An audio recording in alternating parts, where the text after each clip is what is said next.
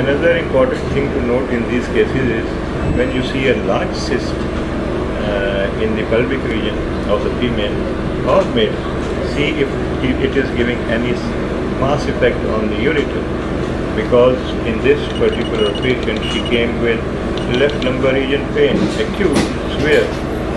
The reason, and see her kidney, करवट लो मेरे, let's see her kidney, and here you are.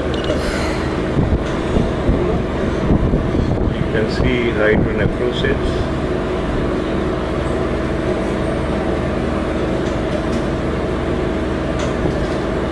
This is there is hydronephrosis in this kidney. The calyces are dilated minimally, and the proximal ureter, though not dilated, is not dilated. However, minimal hydronephrosis is seen. Let's see the right kidney, because the right adnexa was clear.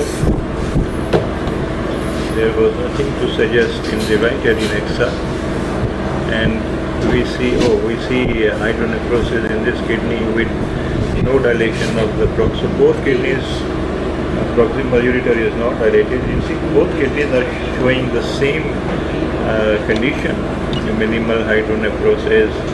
This is the proximal ureter, pelvis, this kidney. So why are both kidneys hydronephrosis, though there is no mass effect? This is not due to the mass effect from the left pelvic cyst.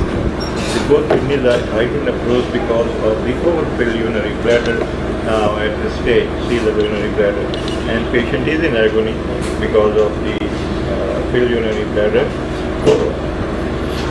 She cannot keep her legs straight now. So we have seen that this is a TUBO ovarian complicated cystic mass in the left adnexa with a fibroid in the posterior wall of the uterus, elevating the anterior part of the uterus. There is nothing to suggest in the right adnexa though. So this is our study at the moment. This is thick wall TUBO ovarian cyst.